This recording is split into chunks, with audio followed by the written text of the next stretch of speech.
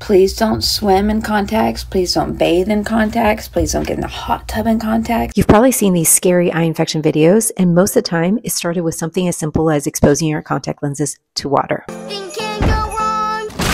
Oh no, it all went wrong. Have you ever worn your contact lenses while showering, bathing, swimming, or in a hot tub? Do you touch and handle your contact lenses with wet hands from water? Have you ever rinsed your contact lenses with tap water? Do you ever reuse a contact lens solution in your contact lens case? Or do you ever wear your contact lenses longer than they are approved for? If you answered yes to any of the questions, you are putting your eye at risk of a serious eye infection called Acanthamoeba keratitis. Parasites are feeding off bacteria on the outer layer of his eye, but as this food source runs out, they start feasting on the eyeball itself. Acanthamoeba is a parasite that lives in water. Think ponds, lakes, ocean, pool, hot tub, even tap water. That's why it's so important to discontinue contact lenses immediately, see an eye doctor stat to get on heavy-duty meds, because Acanthamoeba keratitis can cause severe vision loss, often blindness. This tiny parasite loves when your contact lenses act like a rent-free apartment where it can live on your eye. Once it's in, it starts to chew up your cornea. The result is severely painful, light-sensitive, red, blurry vision. The scary thing is